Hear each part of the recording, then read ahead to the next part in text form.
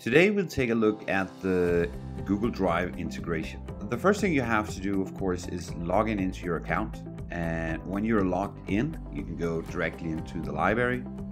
And in the right top corner, you will find our Add Google Drive.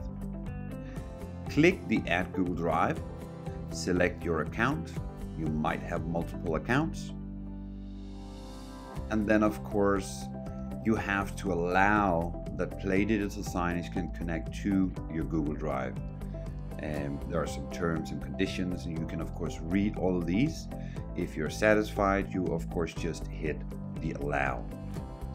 You'll see the notification in the top right corner saying, hey, we just approved the Google Drive integration, and in your library you will now find a Google Drive folder.